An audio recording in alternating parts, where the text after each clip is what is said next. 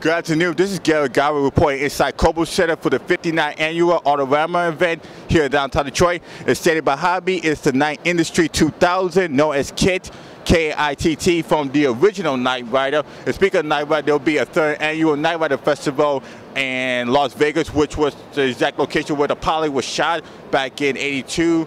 It's going to be next month, March 18th and 19th here I think at Fremont Street, Las Vegas. Who's going to be there is the creator Glenn Larson, Catherine Hickland, some of the cast and crew from the original series and the new one.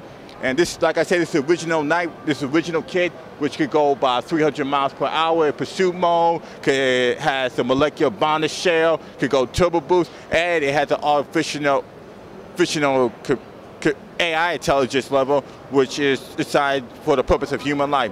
So like I said, there will be the third annual Night Rider Festival at Las Vegas, March 18th and 19th at Fremont Street. And for more about it, go to nightriderfestival.com/2011. Again, that's www.nightriderfestival.com/2011.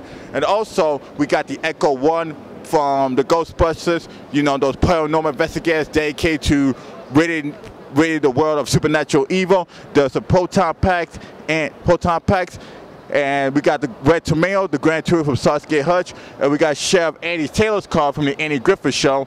And let's see, we got the General Lee from the Dukes of Hazzard, those good old boys, fighting the system as modern-day Robin Hood, and we got the Monkey Mobile and the Black Beauty. Stick around for more coverage at AmericanJR.com, Detroit's #1 website. Hello again, this is Garrett Godwin reporting once again at AutoRama, and I'm here with Kristen, who's the owner of KITT here. So Kristen, how you doing today? Great, great. All set up, ready for a good show, good weekend. Okay, now I understand this is your first AutoRama event here, correct? Yes, yes it is. I just moved here from Philadelphia not too long ago, so this is the first time I've been at AutoRama. Now I understand. Now this is the replica of the original KITT, correct? Now how long did it took you to to construct this?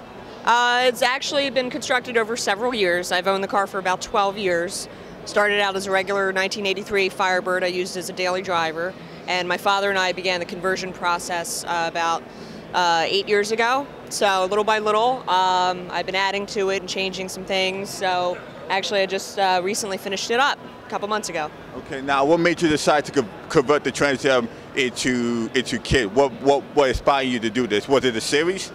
I love the show. My dad and I used to watch the show when I was little, and big fans, and I always said I wanted a car like that when I got older. Yeah, who does, especially anybody want a car like KITT, the Grand Torino, the Black Beauty, the General Lee, but especially what made you pick KITT? What made him stay now? It's nothing better than a talking car that can drive himself. Yeah. So, and the red light, I mean, it's very sleek and stylish and looks cool going down the road. Yeah. And the electronics in it and everything. Technology, all that, yeah. like for instance, before with CSI, all that stuff, correct? Yes, yeah. I mean, nowadays you have, cars with GPSs, they talk to you, but back then it was such a novel idea, and I was always into technology and computers. Yeah. That the combination of the two was really cool to me. Yeah, a lot of people thought Live Out was pretty much, hokey, especially pretty much hokey, guilty pleasure. But it, like you said, there was the technology, the GPS. It was like just an AI had a personality and a humanity into it. And a good sense of humor, too. Exactly. Now, trying to figure out, this is the original from the first 2 seasons, correct? Before they updated, with the new dashboard, it followed you with SPM, and the KITT became convertible, correct? Yes. What made you go with that original mode? Mainly because of the parts that were available. I also wanted a Season 2 dash because of the 2 monitors in it. I wanted the functionality of 2 monitors, one to work as a backup camera, the other one to play, DVDs, clips of the series and everything. So I wanted the functionality of the 2 TV dash from the 2nd season. Okay. Now, you may not know this, but I read and know there's going to be a third Night Rider Festival next month out in Vegas in Fremont Street.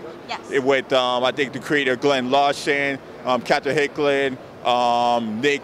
I think his name Nick Dugan, the writer who wrote the Night Rider Companion. Now, is there any chance you and this KITT gonna make an appearance there? I doubt I'll be able to get my KITT out there. It's quite of a long trip, and to trailer it would be very expensive. I did go out to the first 2 Night Rider conventions, and I'm going to go back out this year to get a couple more autographs. I have my visors autographed by the cast and crew and stuntmen from the past 2 years, and even David Hasselhoff has signed the visor. Okay, so yeah, he was there the last one, and it was about the first time he and Catherine saw each other or saw each other in decades. Did you get a chance to meet? What was he like, especially despite what happened over the last few years?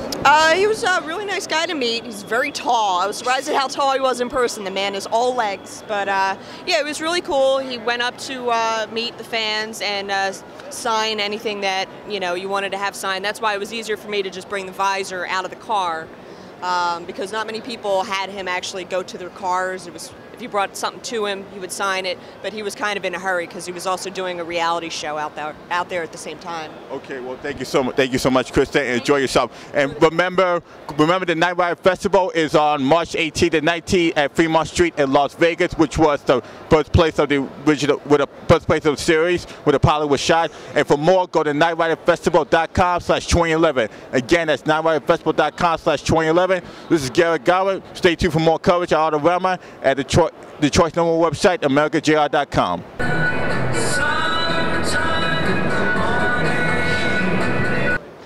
Hi, I'm back once again with the Echo One, and the guy owning this is Mike here. How you doing today? How you doing?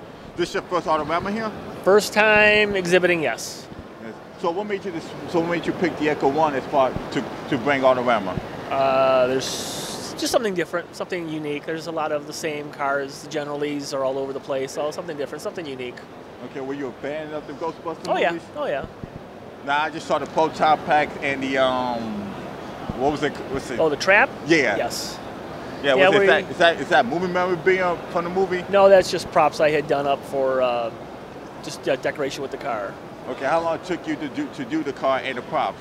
We started, I want to say last year. We started in January, and we worked just weekends on it, and we got it done because we had to have it done in time for the Comic-Con, because Ernie Hudson was going to be there, so we had to have it done by May 1st, so we got it done just in time, so about 4 months. Okay, and I'm trying to figure out what else. I understand you're going to be showing this car, and you got a car right here that say who you going to call, correct? Say make a special appearance. Can you put this out? You can email them at motorcityrealrides@gmail.com. So tell us what you're going to do if we called you. You can hire us out. We can take you to the prom. We can take you around town. We can take you out for your birthday. Where do you want to go? But you are not available or proficient to catch ghosts, right? No, I have no experience catching ghosts whatsoever. Okay, well. But no fees too big. No job too small. There you go. Exactly. All right, man. Well, thank you so much, okay, Mike. No Enjoy problem. yourself.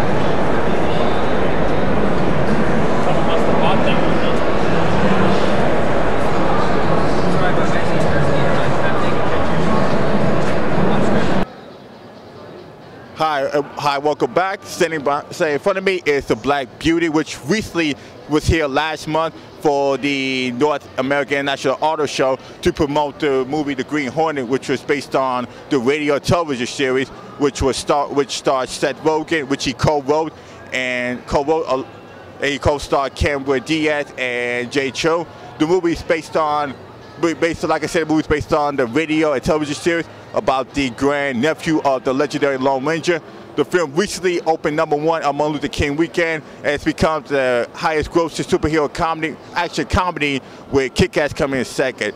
Recently, FX has picked up the movie to air sometime maybe late next year or early 2013. And recently, Sci-Fi just did another marathon of the original Green Hornet series with Van Williams and the late Bruce Lee, which lasted 1 season. But the show has a cult following due to Bruce Lee, who set the standard for martial arts genre with Fist of Fury and Return Legend Enter the Dragon. So this is the Black Beauty here, making another appearance here in Detroit, and So catch the Green Hornet wherever you can, reruns and marathons on the Sci-Fi channel, and catch the movie in theaters right now. So check out more coverage on AutoRama at americajr.com, Detroit's #1 website.